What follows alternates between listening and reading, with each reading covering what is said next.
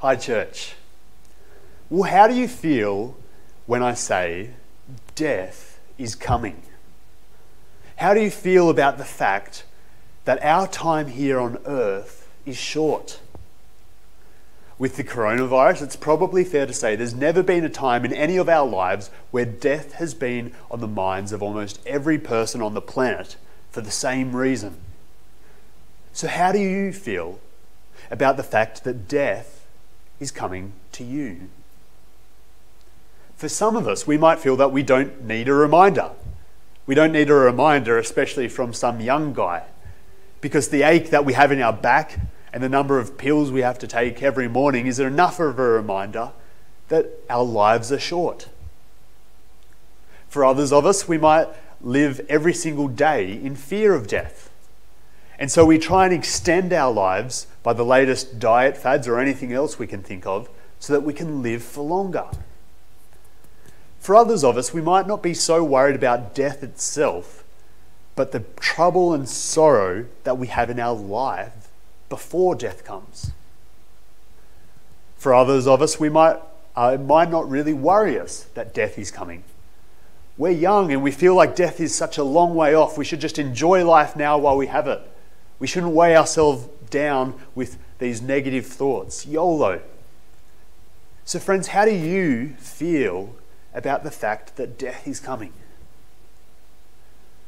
Well, Psalm 90, the psalm we're looking at today, helps us as Christians to think and feel rightly about the fact that our time is short. And this psalm, the little introduction tells us, is a prayer of Moses. And it was probably written by Moses as an older man looking back on the life that he had lived.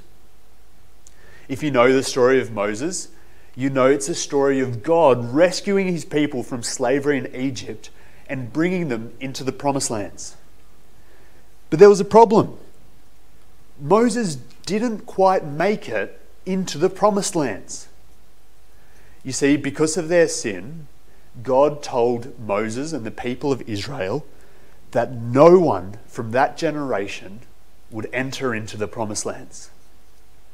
Instead, the people of Israel would spend the next 40 years or so wandering around in a desert, waiting for a whole generation to die off, and waiting for Moses himself to die before they would be allowed to enter into the promised lands, lands flowing with milk and honey.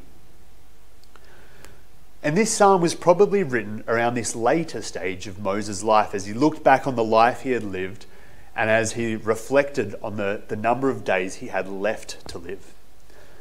And I want to see four main things from the text today. I want us to see, first off, the eternity of God and the mortality of people. Next, we're going to see the reason why people are mortal. Thirdly, we're going to see a prayer that Moses prays for God to relent. And then lastly, we're going to see how Jesus answers Moses' prayer. But before we dig in, let me pray for God's help today as we look at this text. Father, thank you so much for this psalm. Please help us now by your Spirit to understand it. Help us to see it as good and help us to rejoice in the hope that Jesus gives us. Amen. Well, this psalm starts off with Moses reflecting on a difference between God and people. And the difference that Moses reflects on is this. It's that God is eternal, without a start and without an end. Whereas people, well, we're mortal. We're transient. Our life ends in death. Have a look at verse 1. Moses says, "Lord, you have been our dwelling place throughout all generations. Before the mountains were born, or you brought forth the whole world, from everlasting to everlasting, you are God." You see, Moses is reflecting on the nature of God. And he says that God has always been Israel's dwelling place. Or as other translations might put it, God has always been Israel's home or refuge or hiding place. But friends, the emphasis in this verse is the fact that God has always been Israel's dwelling place throughout all generations. In other words, generations might come and generations might go, but God has always been there. And it's the same thought in verse 2. What's the oldest thing that Moses could think for as he was wandering around the desert? Well, it was the mountains. It was the earth. What's older than them? Well, God is. Because God has existed forever. He is from everlasting to everlasting. He's without a start and without an end. He's always been and he always will be God. It's mind-boggling to think about, isn't it? You think about children as they learn numbers. They think of thousands and maybe trillions or billions or gazillions. This week I learnt that the biggest number that we have a name for is called a Googleplex. A Googleplex is a 1 followed by 100 zeros. But God has existed for 1 trillion Googleplexes. God has existed for infinitely long, and he's going to keep on existing for just as long. He's never going to end. He's always been and he always will be God. But what about us? Because our experience of time is different, isn't it? Verse 3, you turn people back to dust, saying, return to dust, you mortals. 1,000 years in your sight are like a day that has just gone by, or like a watch in the night. You sweep people away in the sleep of death. They are like the new grass of the morning. In the morning it springs up new, but by evening it is dry and withered. See, our experience of time, Moses says, is different than God's because it's limited, it's bound by death. This week in my research, I learnt that the lifespan of a blue whale is 90 years. The average Australian lives for 82 years. Ibises can live for up to 28 years. Mosquitoes live for just 7 days. And Moses says there's a type of grass that he knows of that only lasts for 1 day. And Moses says that compared to God's infinite nature, we're like that grass. We're like that grass that just lasts for 1 day before we're swept away in the sleep of death. Moses is reflecting on the fact that there's a big gap between the eternal nature of God, who is from everlasting to everlasting, and our experience of time, which starts with birth and is limited by death. But why? Why is this? Well, that's what Moses goes on to speak about. Why are people mortal? And what the Bible says is that there is a clear reason why people are mortal, why our time is bound by death. It hasn't always been this way. You see, in the Bible, when God made the world, in the book of Genesis, we see that death wasn't in the world. There was no death in the world. It wasn't until Adam and Eve rebelled against God that death entered the world. And that's what Moses talks about next. He says, we are mortal because of God's anger for sin. Verse 7, we are consumed by your anger and terrified by your indignation.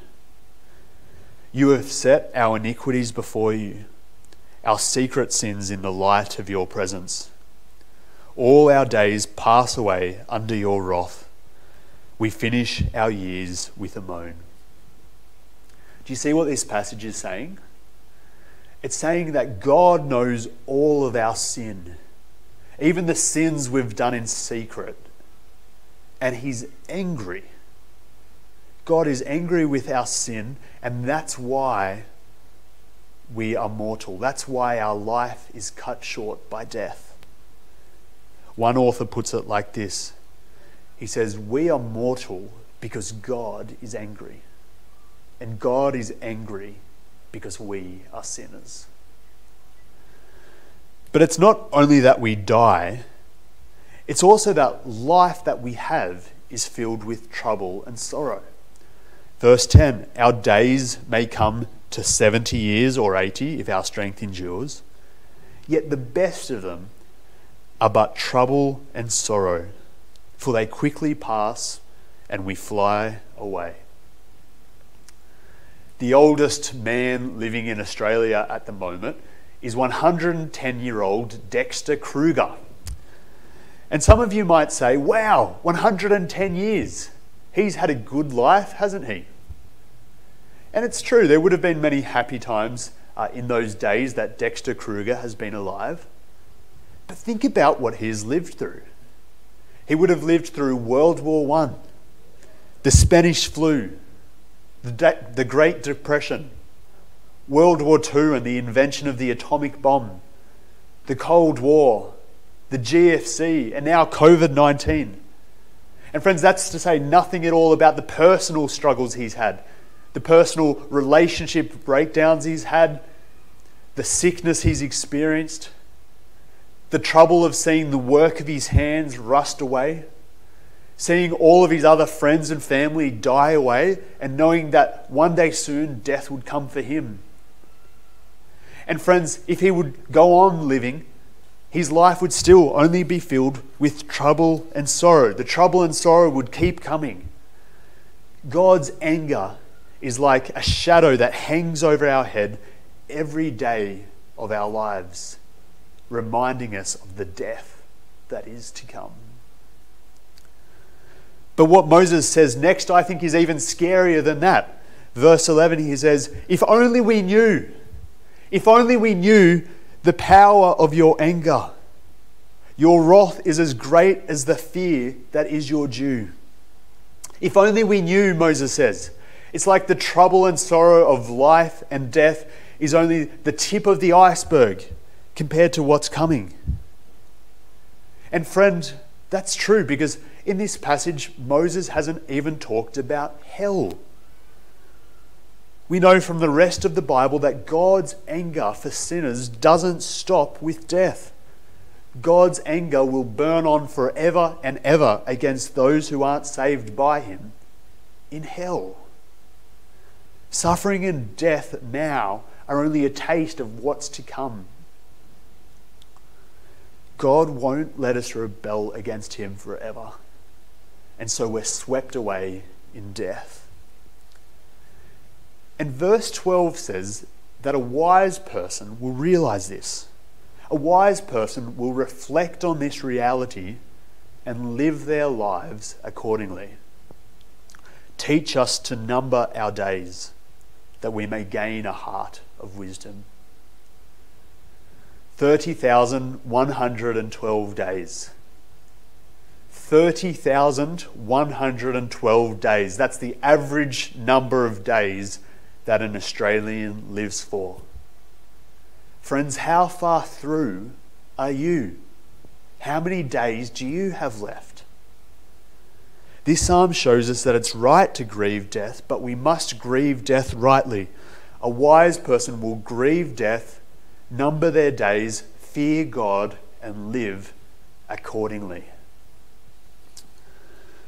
Well, verse 13 in this psalm is a bit of a turning point.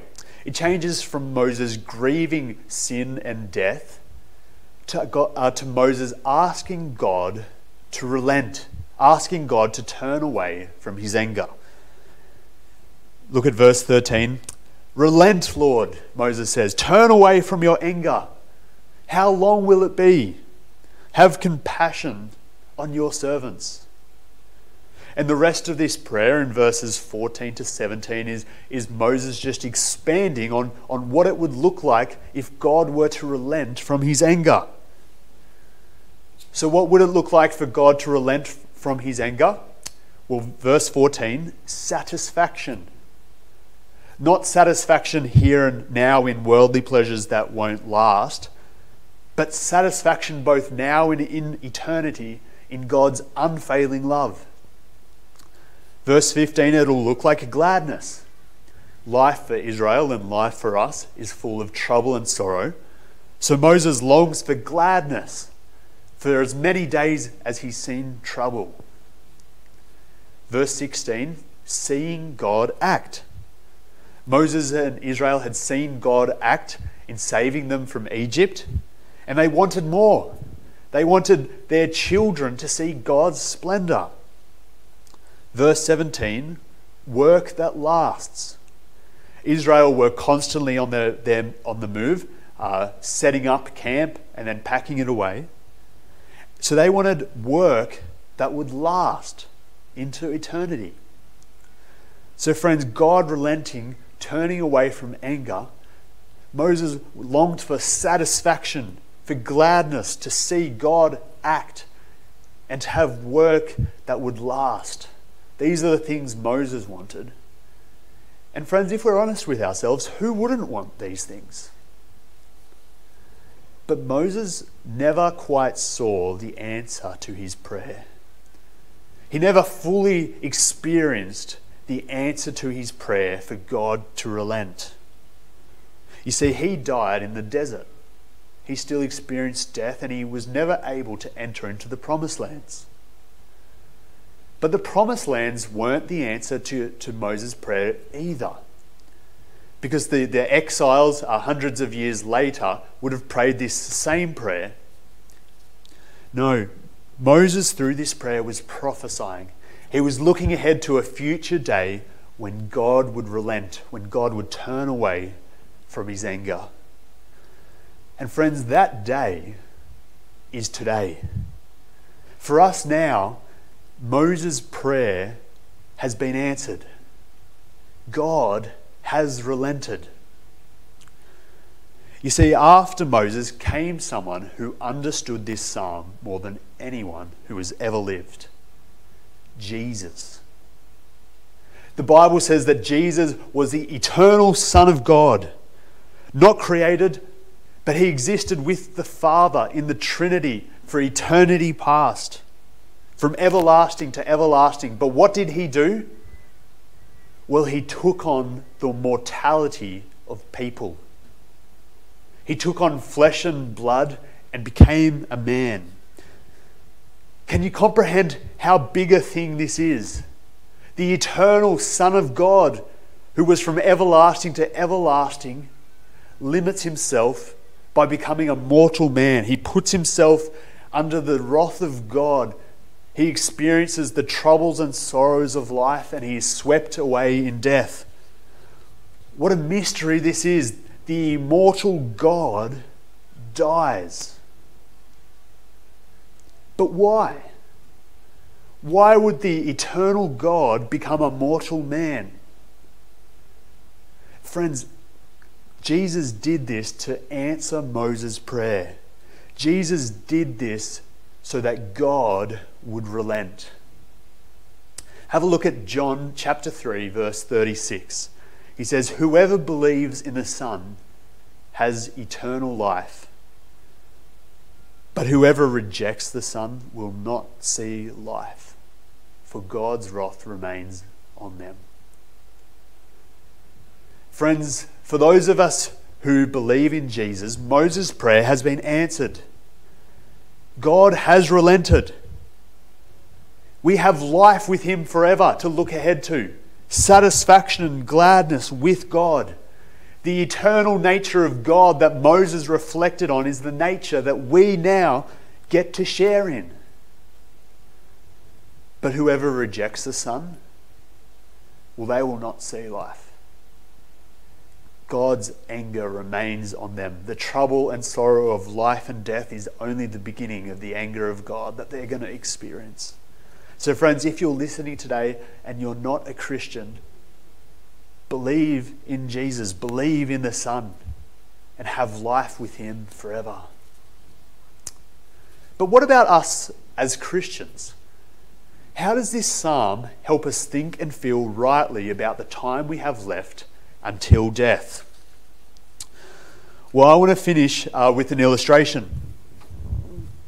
I've got some rope here, and I want you to imagine that this rope here doesn't just end off the screen here, but imagine that it keeps going on off the screen. It goes out of the studio, down the road through Auburn and Newington and Wentworth Point, and it goes off then around the world a few times and off into space for eternity. Well, friends, I want you to imagine that this rope is a timeline. I want you to imagine that this little blue bit here on the end is your time here on earth. Well, what this psalm shows us is that we don't think about time as just being this. We think about time as being all of this. We think about time as going on forever and ever into eternity. You see, what we might be tempted to do, we might be tempted to think about time as only being this. And so we worry so much and we work so hard that we can, at this point in our life here, we can get married. Maybe at this point here, we can get a new job and buy a house. And at this point here, we can go on a holiday. But friends, what about all of this? As Christians, we can't think about time as only being this part here that we have on earth. We must think about time as being all of this, as going on and on for eternity. Think about what Moses prayed for in verse 15. He said, "Make us glad for as many days as you have afflicted us." See, what Moses was saying is that if he's had this many years of trouble and sorrow, he prayed that God would double that over and instead give us joy. But that wasn't enough for God, because in Jesus, God has given us satisfaction and gladness forever, into eternity. But not only that, Moses' prayer, verse 17, establish the work of our hands for us. God has answered this prayer too in Jesus. Jesus has given us new work to do, work that will last both now and into eternity. Kingdom work. Friends, from what I see in the Bible, there's only two things that we have here that will last into eternity. Only two things that will last from this world here into eternity. First, people, and second, godliness. Friends, imagine how good it's going to be in eternity when we're in heaven with God and with others. Imagine someone coming up to you and saying, "I'm here in eternity in heaven because you told me about Jesus." Imagine having a friend come up to you in heaven and saying, "You helped me that time to turn away from that sin." Imagine the Father, the eternal God, saying to you, "Well done, my good and faithful servant." So friends, how are you living now for the eternity that is to come? How are you involved now in the work that will last into eternity forever? It doesn't make sense for Christians to only think about the life that they have here and to not think at all about the eternity that is to come. Friends, grieve the sorrows and troubles of life, grieve death, but rejoice that Jesus has answered Moses' prayer.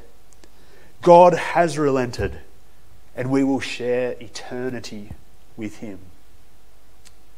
Let me pray. God, you have placed eternity in our hearts. Yet what we experience now on earth is trouble and sorrow and death. And we know that this is because of your anger for our sin. But thank you for Jesus, the everlasting Son of God. Thank you that he took on flesh and he experienced the troubles and sorrows of life. Thank you that he tasted death for us. Help us now to live life in light of that. Help us to live life in light of the eternity that is to come for us. Amen.